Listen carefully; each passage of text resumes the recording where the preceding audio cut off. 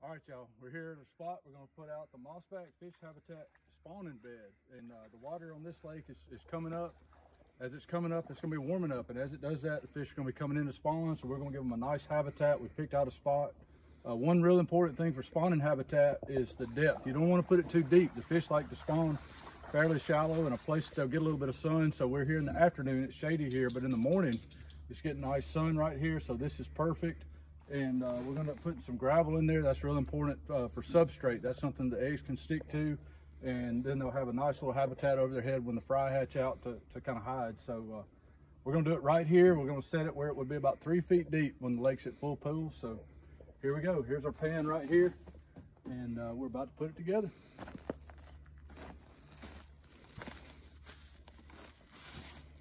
That's our base. Each one of these limbs, you want to run them in with this crease up. And what that does is over time, it's going to collect a little bit of silt and fine sediment and things like that.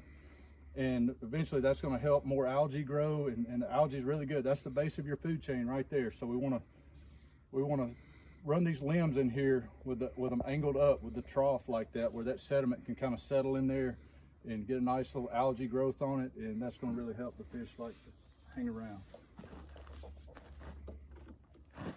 Got to wet them a little bit. May have to wet them. A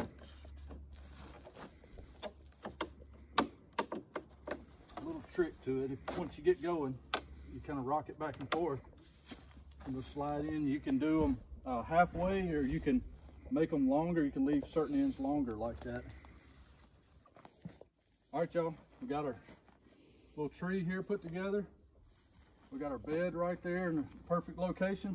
I'm gonna set it on there.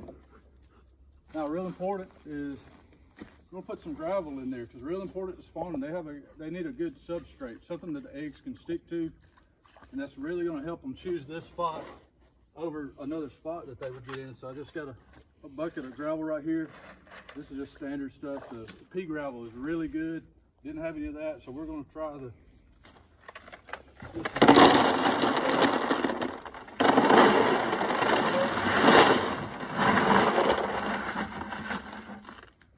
spread it out nice and even.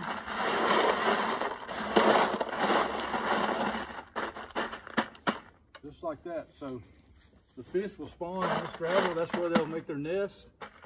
When the fry hatch out, they've got some habitat, they've got shade. Hopefully there'll be a little bit of algae starting to grow here, a little something to feed on. And the last thing we're gonna do is, we've got 3 screws. We've got some real small holes right here at the base of our tree. And we'll screw it into the base, and we're good to go. Water comes up, water warms up. Hopefully we'll have a big old bass spawning on here in a few weeks.